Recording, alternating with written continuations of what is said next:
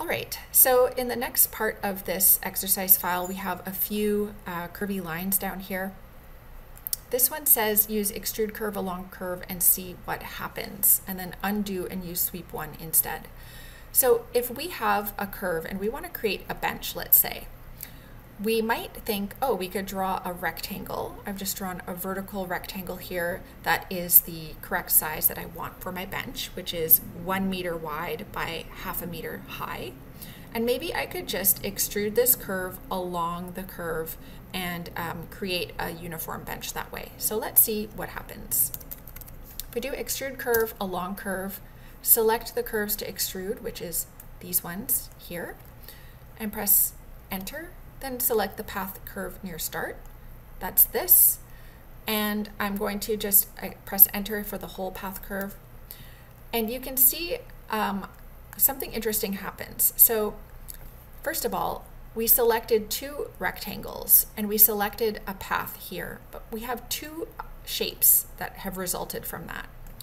Basically what Rhino did was it took both of these rectangles and it extruded them along this curve at the same time, even though there wasn't a curve up here. That's obviously not desirable. So let's try this again just with 1 curve. So extrude curve along curve, select the curves to extrude, select the path and press enter. And there it extrudes it along this curve. But again, we can see the rectangle isn't changing orientation as it is swept along the curve. So when it gets to this point, it's just a straight rectangle being swept up here, and then it extrudes again to the very end. So this isn't going to be helpful for us, so let's undo that and use sweep 1 instead. So I'm going to use SW and go down to sweep 1. I'll select this as my rail, and I'm going to select these as my sweep shapes and hit enter again. And now we can see that this is much better, but it's still a little bit off kilter here in the center. So let's see if changing some of these options could help us. If we turn on global shape bending, we can see that the profile looks like it's being bent and oriented along, which leads to a more even shape. So I'm going to hit OK and accept that.